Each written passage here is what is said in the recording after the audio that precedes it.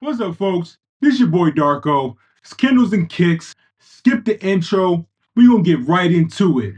I know it's been a minute since your boy made a video, but I had to post something talking about the new Amazon Kindle Colorsoft. One of the most eagerly awaited, highly anticipated e-reading devices in a very long time. All right, so I've had it since launch day, so I've been using it for about a week and a half, and I'm gonna get into what my feelings are about it and what my experience has been like so far, the good, the bad, and the super ugly. Okay, first and foremost, we're gonna start with the super ugly. And anyone who's been keeping up with the Colorsoft knows about the yellow line of death. All right. It's a slight yellow discoloration that is showing up on all the Colorsoft screens, at least the majority of them. And odds are, even if you don't see it on yours, there's a good chance you have it, but maybe just haven't noticed it, because plenty of people have posted their screens on Reddit claiming they didn't have the yellow line of death, and other Redditors pointed it out clear as day. So this has been a huge blunder on Kindle's or on Amazon's part. Now mine, I got one of the better screens. Yes, there is yellowing at the bottom, but it's not as bad as a lot of others I've seen. So I'm thankful for that, especially being an early adopter. Amazon is claiming that this can be fixed with the software update. However, if it cannot, and they want to send a brother a brand new Colorsoft device with a better screen, I am all for it. Do your thing, Amazon. Whatever you got to do, fix this issue, because too many people are dealing with it. And this is unacceptable from a company like Amazon, okay, who is already late to the color e-ink game anyway. I mean, I know Apple does this, they wait a while, and even though Samsung may have already done something, but usually when Apple releases it, it's pretty good and sometimes even perfect. Amazon, not so much. But in any case, hopefully it gets fixed and everybody who purchased the Colorsoft will be happy. Let's get into the bad, or kind of bad. The freaking material of the Colorsoft. Okay, so the Colorsoft, unlike the Kindle Scribe and Kindle Oasis, which are also considered premium e-reading devices, the Colorsoft has a plastic back as opposed to an aluminum back. And while I understand this makes for a better and more comfortable grip, I really prefer the aluminum back because it makes the device look more premium. This is $300, people, or at least almost $300 with tax. And that is a lot of money for a device totally dedicated to e-reading and nothing else. So come on, Amazon. I think you could have done a bit better with the material that this device is made of.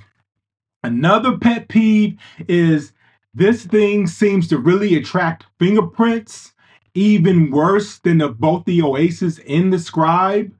And other people have said they haven't had this issue. Could be just me. Look, I'm a brother. Black people, we moisturize, okay? The hands stay lotioned. So it could be very well that the lotion from my hands are transferring to the device, which is causing all the fingerprints. And I'm willing to accept that. But I'm not going to walk around ashy. So Amazon, that's why you also should have had aluminum back. Because the Scribe and Oasis, fingerprints do not show up like they do on this device. All right? Now, that's out the way. Let's get into the good. What I really like about this device.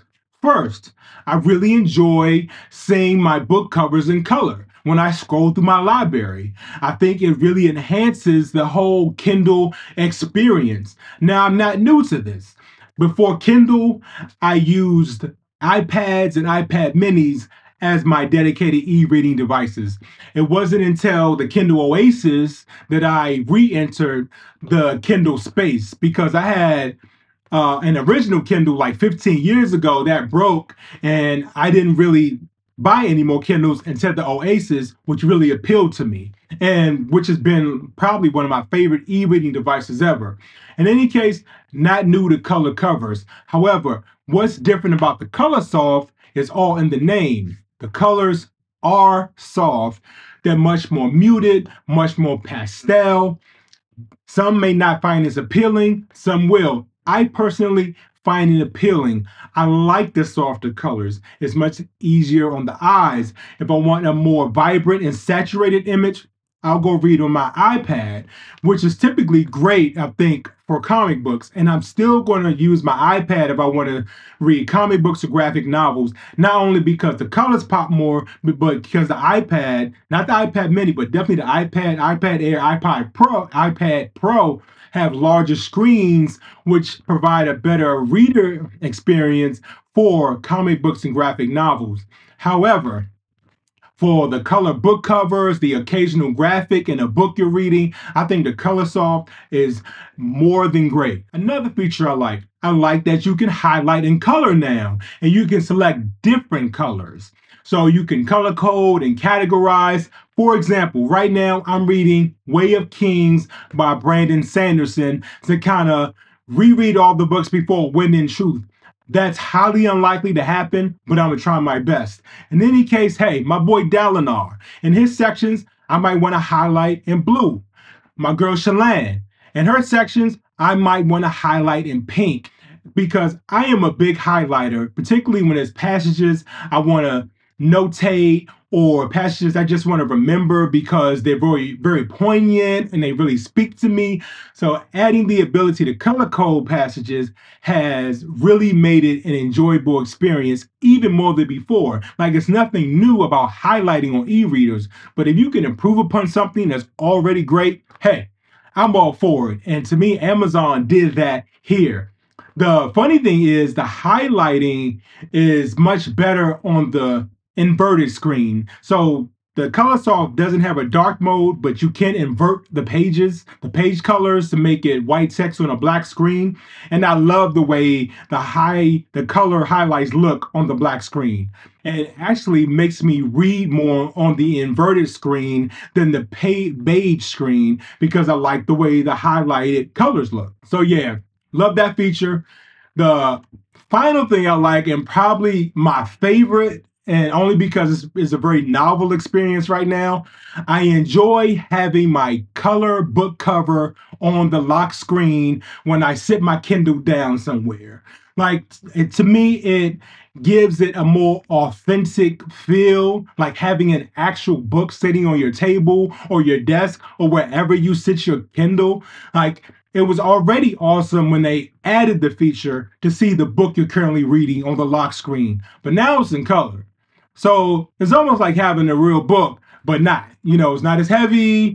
You don't have to flip pages, physical pages. And sometimes I just like to look over on my desk or table just to see the color cover on the screen, even though I don't plan to pick it up. That's my favorite feature so far. The reading experience is similar to any other Kindle, in my opinion. Some people say you might see like a screen door effect. That really hasn't been my experience. Yes, the text is not quite as crisp as a Kindle Paperwhite Signature or the Scribe, but it's not noticeable unless you're doing a side-by-side comparison. If you're just reading on the Kindle Colorsoft, the text is just as great as reading on any other Kindle device, especially if, like me, you've read on LCD screens like the iPad. The Kindle is definitely much easier on the eyes, the text at least. So overall, I'm really enjoying the device. The yellow discoloration does not bother me. I wouldn't even have noticed it if I didn't see all these people talking about it on YouTube and Reddit and Facebook and Twitter and blah, blah, blah, blah, blah. But for those of you who have a Colorsoft and are severely affected by the discoloring, I really hope Amazon fixes it or at least replaces your device, because that is just terrible for something this expensive from a company that big. Okay? Now, that was my quick rundown with my experience over the last week and a half to 2 weeks. I will continue to use it. Hopefully, there will be no more issues with the Colorsoft, and Amazon will get this fixed. And all of us who have bought it can go on with our lives and be happy with our Colorsofts. This is Darko, Kindles and Kicks. You know what to do. Like, comment, subscribe, all that good stuff. Peace. Hello, this is Kayla.